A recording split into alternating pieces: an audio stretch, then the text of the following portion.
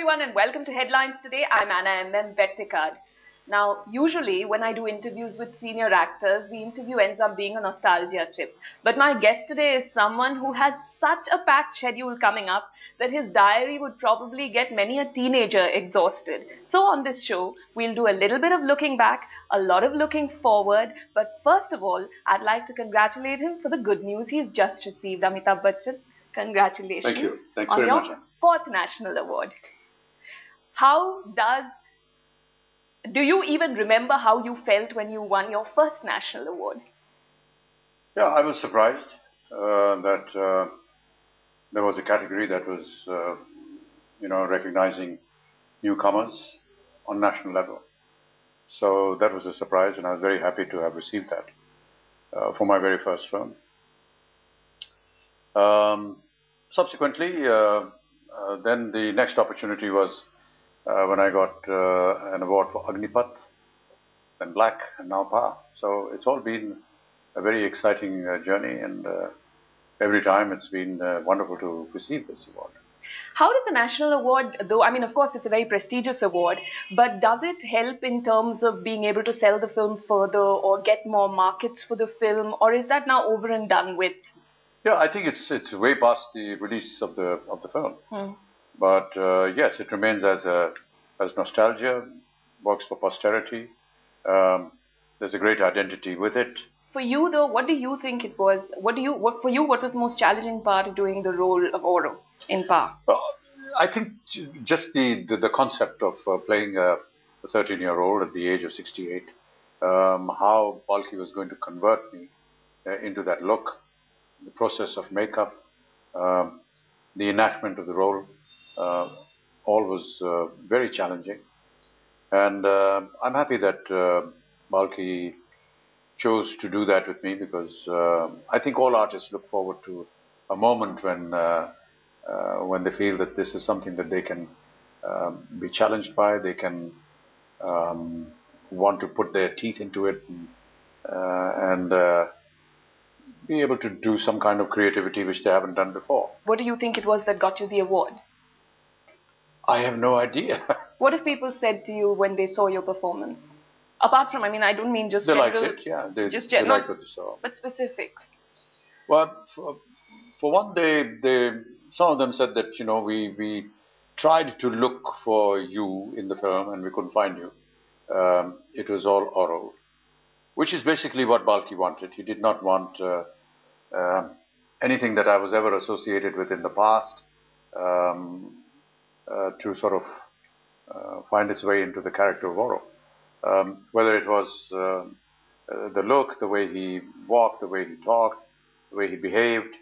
And then after the film was over, even during the whole strategy of marketing the film, Balki was very sure that he did not want me to personally come on to sell the film. It was always Oro that was talking about it. So indeed, there was a time when we were looking at the credit titles, and he said, we would not put your name in the credit titles. And right at the end it would say, and Oro, introducing Oro. In fact, when Jaya introduces the credit title, she actually does say that. So there was a deliberate attempt on the part of Balki to make sure that this was a character which was independent, and it was isolated from anything else that I was needed to be associated with. And that's what came through, and a lot of people made that remark. Of the roles for which you've got national awards, now there are 4. Just in terms of, this is obviously a very physically challenging role, right, in Pa? But in terms of the acting, which do you now think was the most challenging? All of them, I think. I don't want to categorize them and say this was better than the other. We never can. So we leave it to the judges and the juries of these various institutions that honor us. Okay. Though when the national awards come about 8-9 months after most of the other awards have been given, almost all the other awards have been given, does it not, I mean, do you not sometimes feel that the national awards should perhaps organize themselves a little better, be more on time, be part of the award season, and there are many other criticisms of the national awards. Would you have I think that the national awards are now almost catching up with themselves. They have been delayed for various reasons. I believe there was some litigation, there were some court procedures in some of the previous years. Once that starts, then you can't do any activity. But I believe that not only has the announcement this year been a little ahead of time from the normal time that it used to come out, and I believe that the presentation itself is going to take place perhaps next month. So I think that the whole act is now, they're catching up.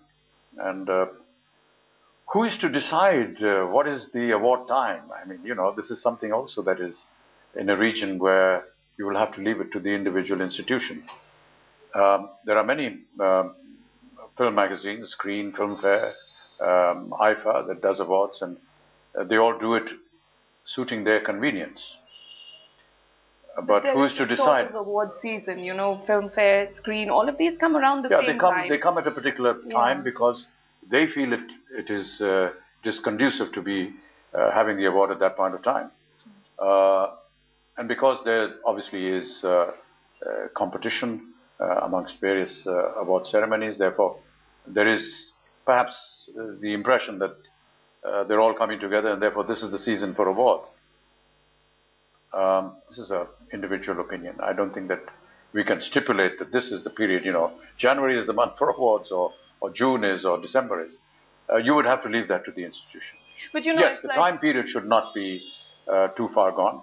I think if an entire year is stipulated from, say, January to December, then the sooner the awards come, soon after.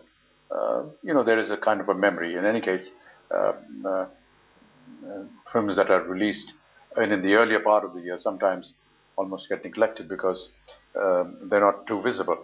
So yes, perhaps closer to the year ending of that particular year, during which period the films are going to be judged, if the award ceremony could be held as close as possible, and perhaps the memory remains alive and is more recent and therefore more interesting. Of course, because you're on Twitter, you're constantly interacting with the public.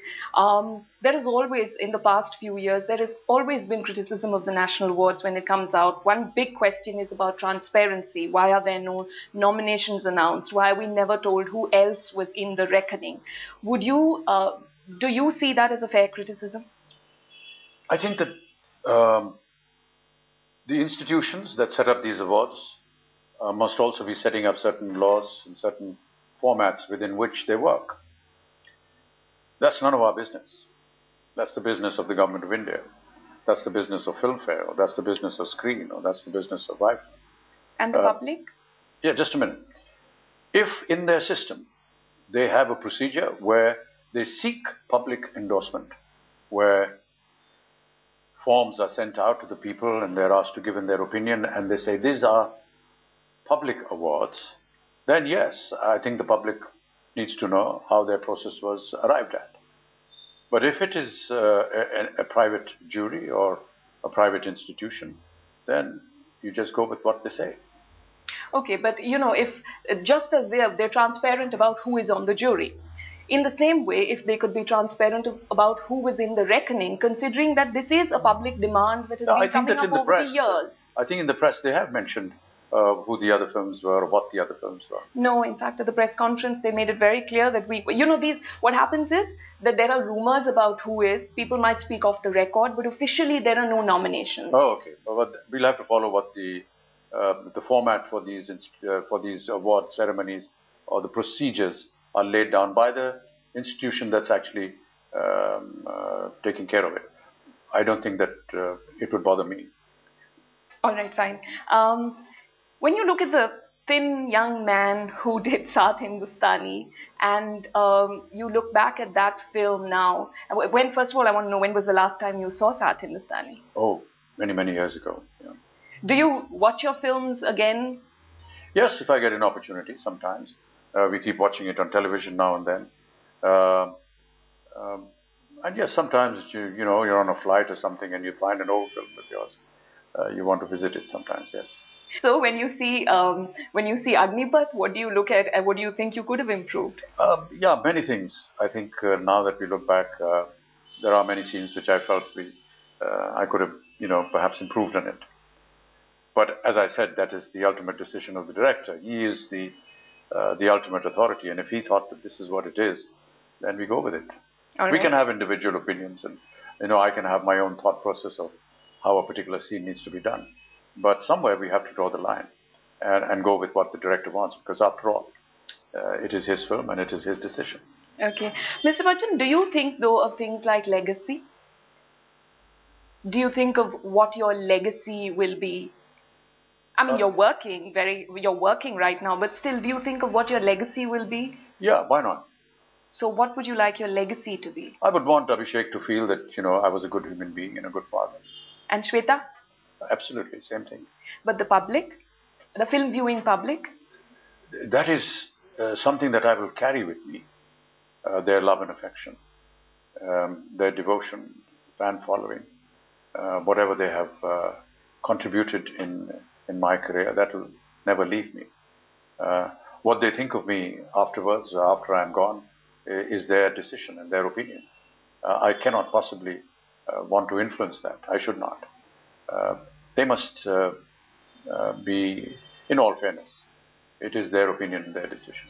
But do you think of sometimes what you would want the public to remember you by? Yeah, I hope they remember me as a good human being. That will be more than satisfactory. How do you find the direct interaction that you have with the public right now, though? Because Twitter it's a mixed bag, right? There are people who are kind, genuine, and then there are people who can be pretty cruel also. Yes, that's very welcome.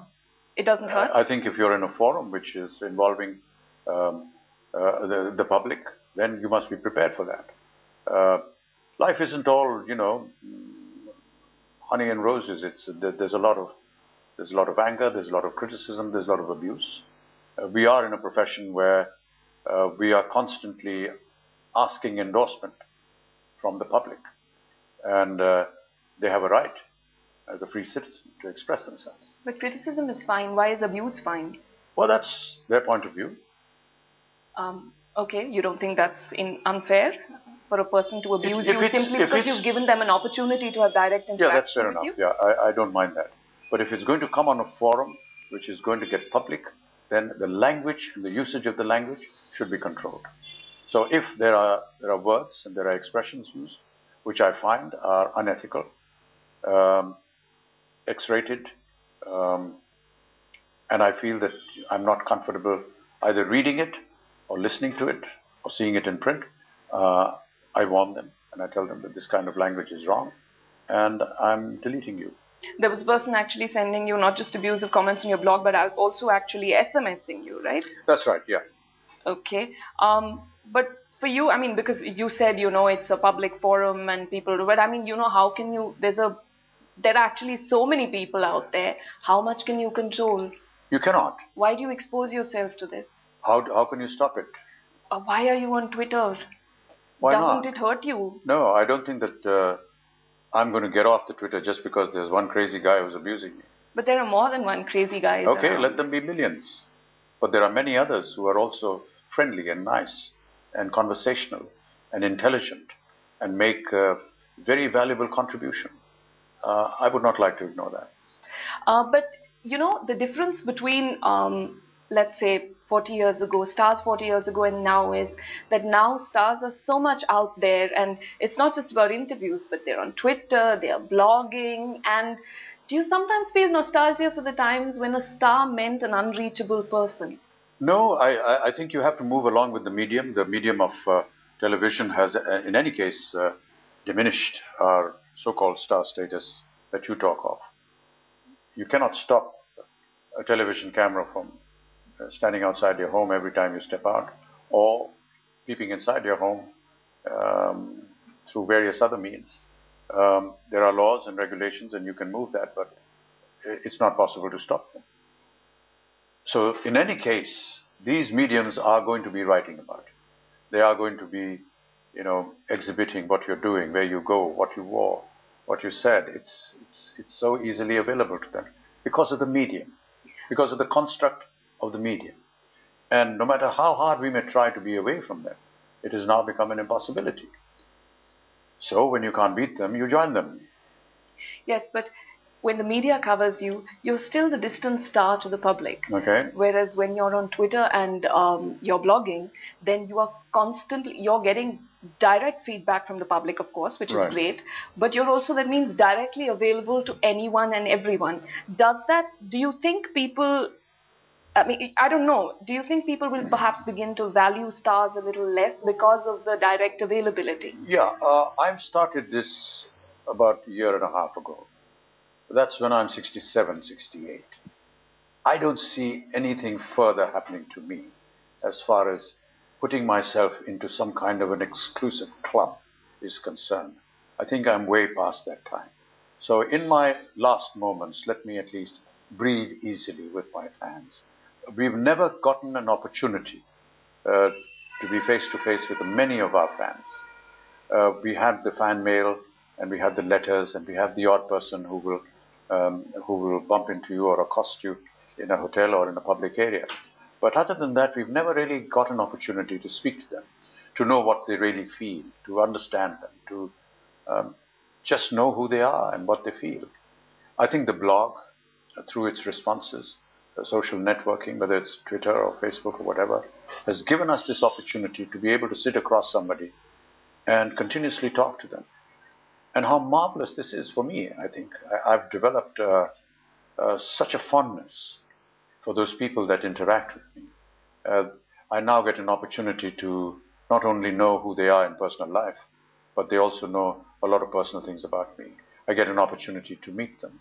I travel quite often to different parts of the world. And if there are members of the blog or the Twitter which are in the vicinity, they call me and they Twitter and we meet up. And we formed this wonderful community. You've actually met people who Yeah, you sure. met through Twitter? Yes. Okay. And members from my blog. I recently had a performance in Paris a couple of months ago, and all those wonderful members of my extended family, which I now address them as, were informed of this, and a lot of them flew in from Germany, from France, from Italy, from Spain, from New York, from London, and they all came to this one show of mine, and we met them, and it was great. I'm now having a bunch of them coming across from all different parts of the world, from South Africa, from America, and very close to my birthday. And we want to meet up every time I go to London or something. This small little community spreads the world around, and we meet up and we talk and we discuss, and it's just a wonderful feeling. I mean, what's wrong with that? There was this comment, of course, that you had made on Twitter about Ravan, right? And there was immediate feedback, which again I saw from the people that were following you. Do you now regret having said on Twitter what you did about Abhishek's performance not having been as bad as people thought, and it was really primarily because of the editing? Yeah, I was having a chat with Jitesh Pillai from Filmfare. And I was new to Twitter, so I didn't know that everything that I talked to him is going out. He was... oh, you didn't know that? No. Okay. But even if they did, I haven't said anything or anything wrong that I do not want to say now. I think he was unhappy with Mani Ratnam. He said, "My God has got feet of clay." And then he said, the performances were inconsistent. I was merely explaining to him that there was certain portions that were edited off, even where the performance was concerned. Veera, the character of Abhishek, every time he was confronted with a situation or an issue,